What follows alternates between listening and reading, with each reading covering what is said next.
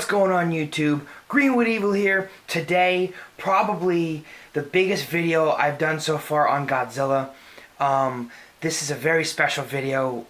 I haven't seen really any of these reviewed on YouTube, let alone all three at once. Today, we're going to be reviewing Tim Blur Vlogs. Hit me up on one of my comments on one of the other videos saying about how he wanted to see a Megalon or a Jet Jaguar review. I don't have an imported Megalon or a Jet Jaguar yet, but I do have this really sweet Megalon from Trendmasters, which technically you can call these three the trifecta. These guys were the hardest to find from the Godzilla Wars series way back 20 years ago when these were out, because the line, I think, like the line was discontinued right as these were made or something, so only a very few actually got out into the wild. I'm lucky enough, I found them on eBay a while ago, in a lot deal. I don't know what I spent on it, I don't remember, but all I know is I got a good deal on it. I got an insane deal. But before we get into this, just a reminder, I'm doing a giveaway for the Godzilla Battle Spirit cards. If you haven't already watched the video, top right corner here, watch the whole video, do what it says to enter to win. I'll randomly pick a winner on May 11th, which will be called Godzilla Day. That's going to be awesome, so watch that video, top right corner. But that is in the future, and today we're doing this really sweet rare review. So let's get into this right now. Let's go with let's talk about all three for a second. So like I said, these are from the Godzilla Wars line of Trendmasters way back 20 years ago. You have Megalon, Varan, and Baragon.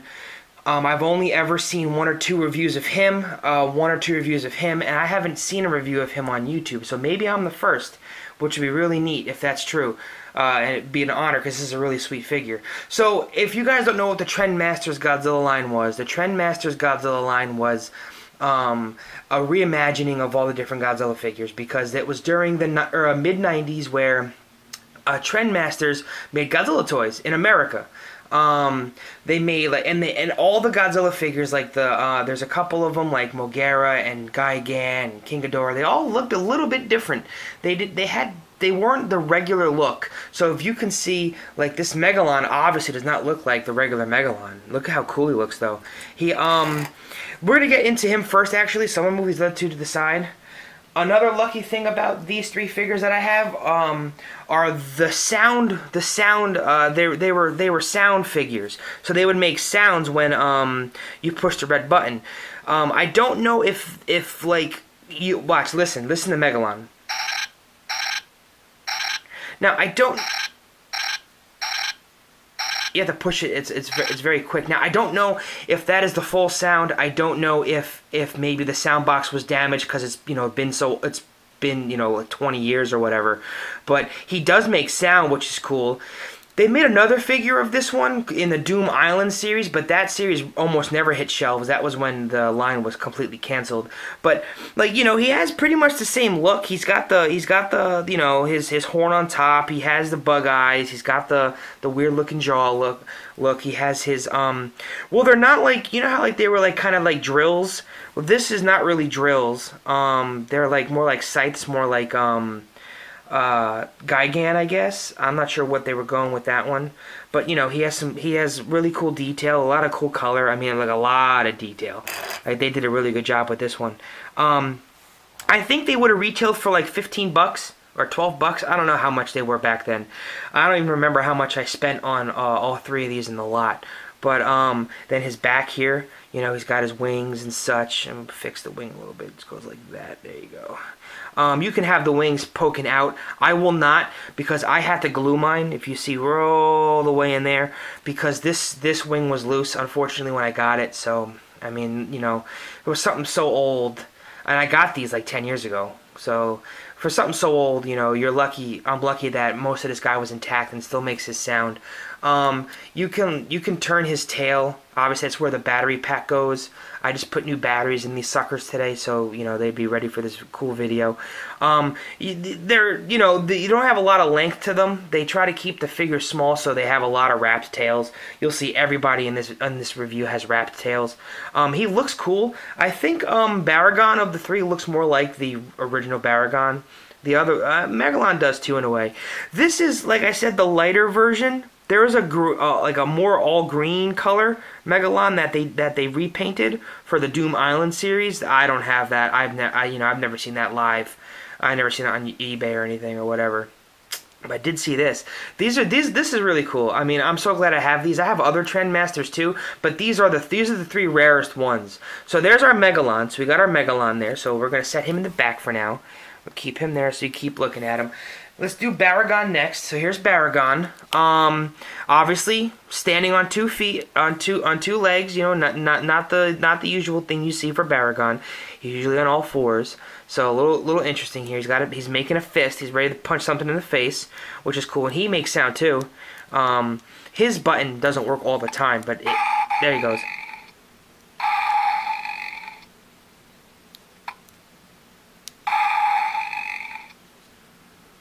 So pretty cool. He looks like Baragon. Like if you look at that face, it's funny. It's Baragon, but he kind of looks like King Caesar. You could see that if you know who King Caesar is. He looks like King Caesar. It's really funny. But you know, he's got some odd detail on him. He's got some bumps and stuff. That's just actually that's the figure itself. That's not like damage or anything.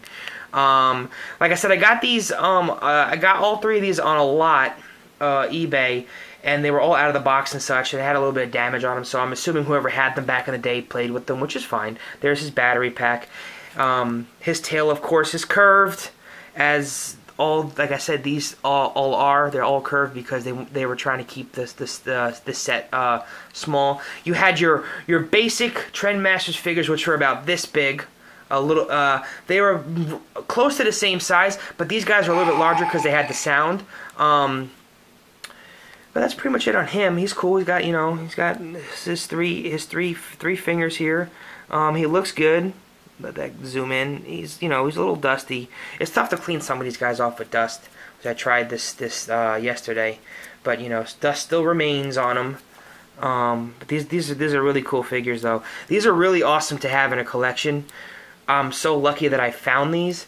And it was funny because when I bought them on eBay, I was like, okay, I know that these are rare. I've never even seen or heard of this before. I freaked out. I think the one I recognized when I was scrolling through eBay those years ago, I think it was Megalon. I'm like, what is that?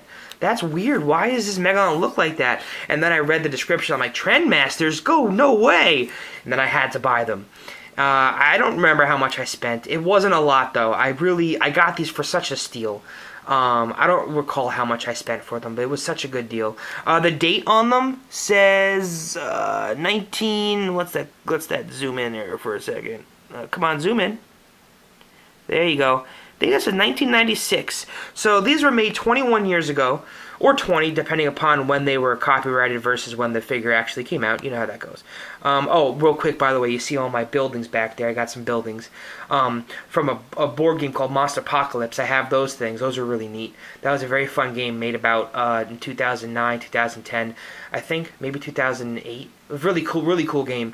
It was a big board game you'd set up and you'd play giant monsters attack each other. It was great. Buildings would collapse and stuff would happen. It was very fun. But I decided to set them up because that looks pretty neat. Got our little skyline, our Godzilla skyline there. But this was pretty much Baragon, so he's cool. He's got green eyes too, as you can see. He's pretty neat. Come on, zoom in there. There you go. Look at that. He looks great. They look great. They're awesome. And they're not gigantic, so they're easy to display, and you can display them all together, which is the way that I do it. Now here's Varan. Varan's really cool looking. I mean, I don't have a Varan figure. To be honest, I don't have a Toho vinyl of any of these 3. These are the 3 that I have of these figures. I only have the Trendmaster versions. But this Varan looks just awesome. He's got his attachments here for his sails when he would float or glide or whatever, his gliders. His gigantic hands. I'm talking like huge hands. He's awesome. He makes sounds too. He sounds the best out of the 3.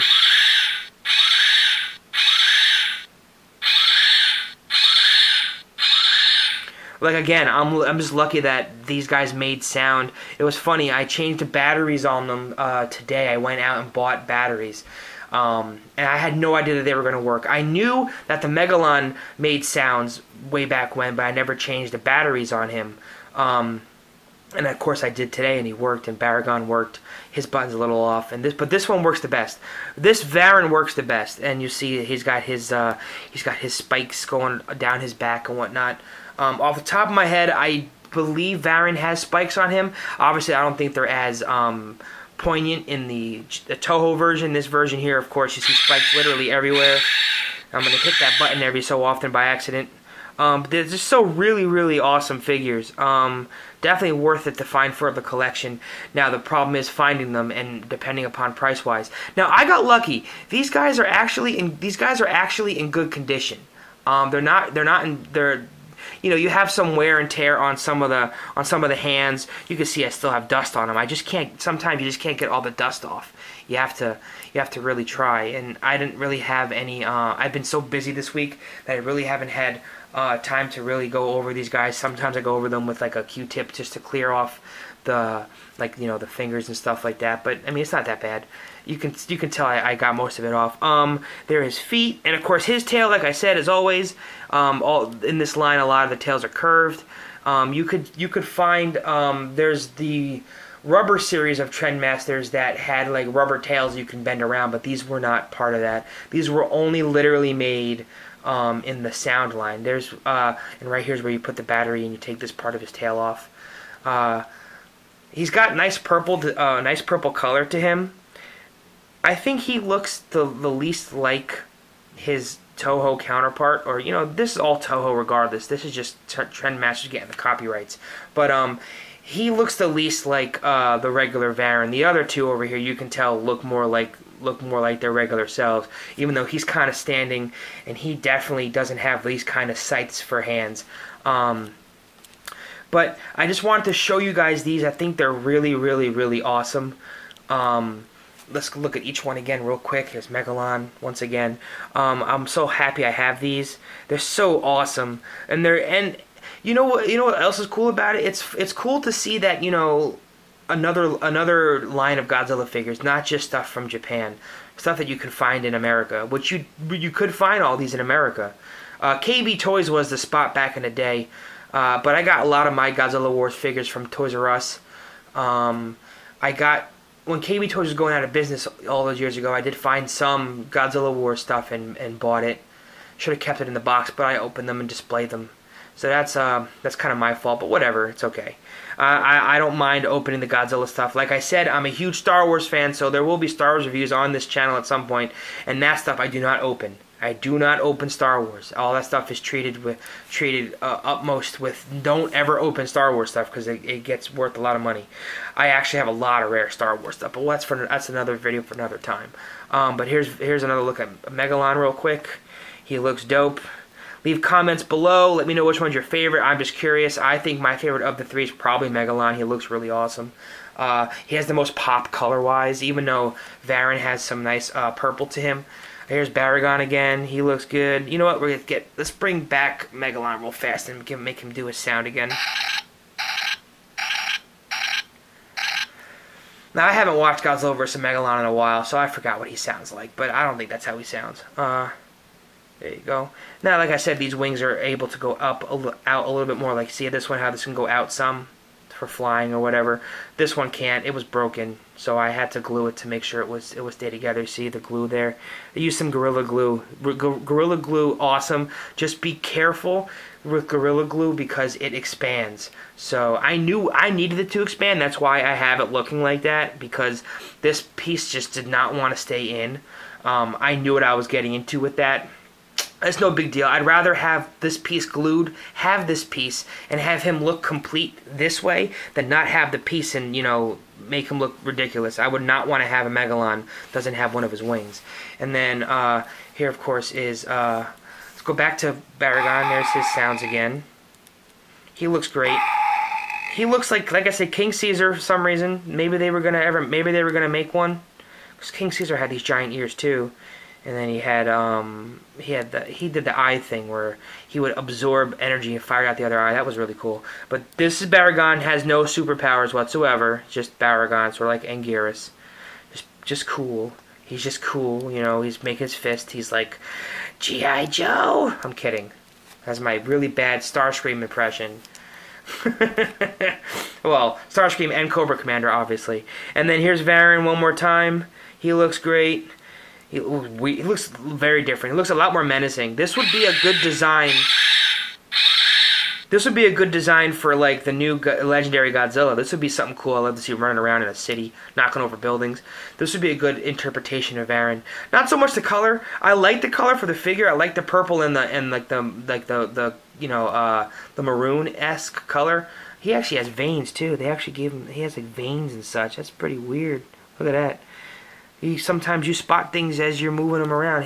He has some articulation. His hand can wave, and then this one can go up and down, and then his legs can move, and his tail can move. Even though you don't really want to move the tail, because look, when you move the tail, I mean, it doesn't even. It's not even anymore with his spikes, and that's just the OCD in me. I can't do that.